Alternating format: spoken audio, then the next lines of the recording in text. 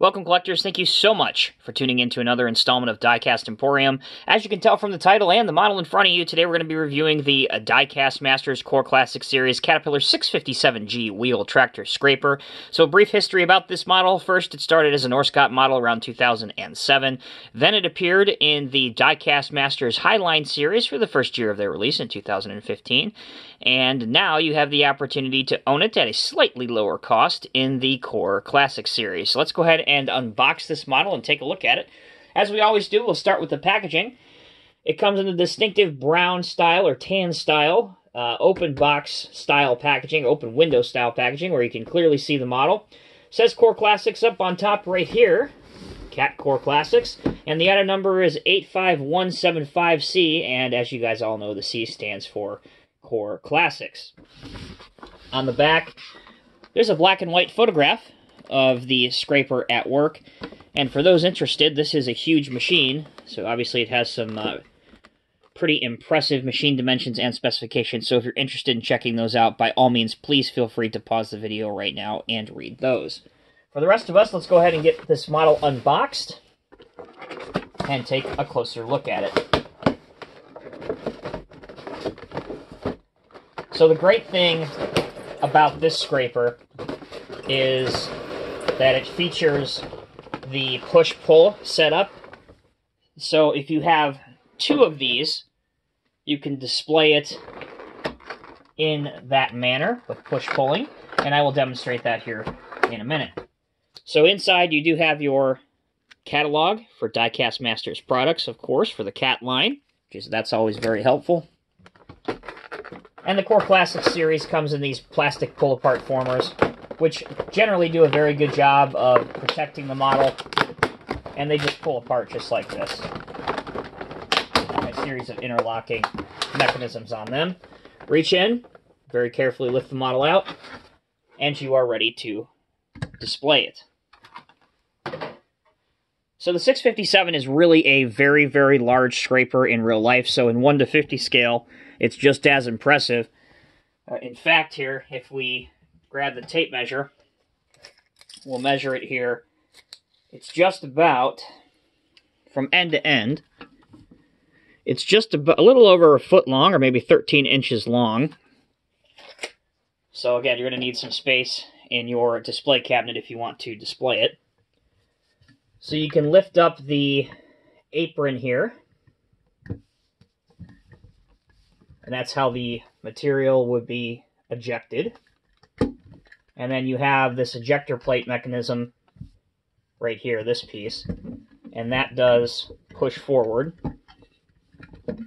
And that's how you would get, again, your material out of the scraper. So you have some cylinders in the back that would push that forward, and that's how you get the stuff out. Obviously, you can raise or lower your bowl, helped by these two cylinders right here. So let's raise it up a little further. So now you can carry your load off to where you need to go drop it in the low point. Or if you need to go cut something, you can drop it like that, close this, and you're ready to start scooping up some earth.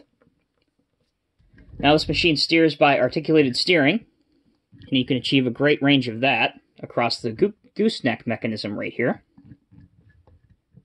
Now there aren't any hydraulic lines or anything made in rubber to add detail, but there are some hydraulic lines here that are casted into the metal part of the gooseneck and the casting, so that adds a little bit of detail.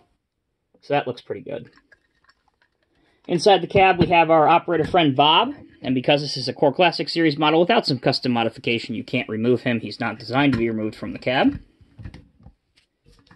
So here is the first part of the push-pull setup that you will find a lot of times on these larger Cat scrapers.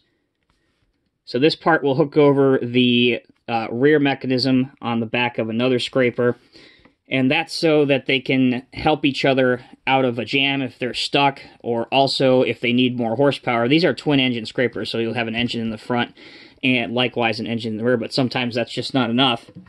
So instead of having two engines to do the work, when they're configured in push-pull, they essentially have twice as much horsepower with 4 engines instead of having 2.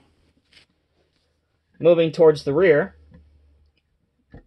this is the second part of the push-pull setup. And again, that loop design at the front would hook onto this at the back. And also this little piece right here, this kind of push block, you could also have a dozer come up and push you out as well. The hand railings here, grab railings, protection railings, all of these are in metal and black, which look good. They're not in plastic. And your exhaust stack and your air cleaner also look impressive. You have some lights that are painted in here. And the tread pattern on the tires is also very impressive with these large style wheels. Coming over to this side, we can get a good look at the decal application, which also looks pretty good. Here you can see and make out 657G and CAT. You have Assert technology up here. And on the front, if I didn't mention, you do have Caterpillar right across the grille there as well. Taking a look underneath of the machine, this gives you a really good look again at the tread pattern of the tires, which hopefully that will focus on screen. They are the same front to rear, obviously no change there. And you see a little bit of wear plating on the cutting edge of the scraper bowl. Okay, so let's see how two of these would look. So I mentioned this is the brand new one. This is the one offered as a Core Classic Series model. I also have from years ago the Highline Series version from Diecast Masters. So let's see if we can't configure both of these. Allow me just a moment here. In a push-pull setup. So we'll hook over the back part of that, just like that. So how this would work is this scraper would work first by filling up his bowl, and this scraper would be helping him in terms of horsepower and motor power. And as soon as this bowl is full of material, dirt, that kind of thing, he would lift his bowl up. They would still stay attached, and then now this machine would be using his engine and his horsepower to help pull this machine around as he would then start scraping along, filling his bowl.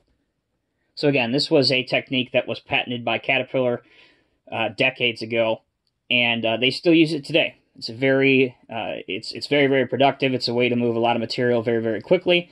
So again, it's great that the scrapers have the option to do that with your 657. So, and if you want to display it, it might be another reason for you to buy two of these, because again, you can see that the mechanism actually does work, and they do stay locked together. So there you have it, collectors. That is a quick review of the Diecast Masters Core Classic Series Caterpillar 657G in 1/50th scale. Overall, a very highly detailed model. You're definitely not sacrificing anything now that this model is in the Core Classic Series. Really, nothing but advantages here. Lower cost, same quality of build, and it's also a very highly detailed model. As always, I'm Tommy with Diecast Emporium. Thank you guys so much for watching. Until next time, we'll see you in the next video.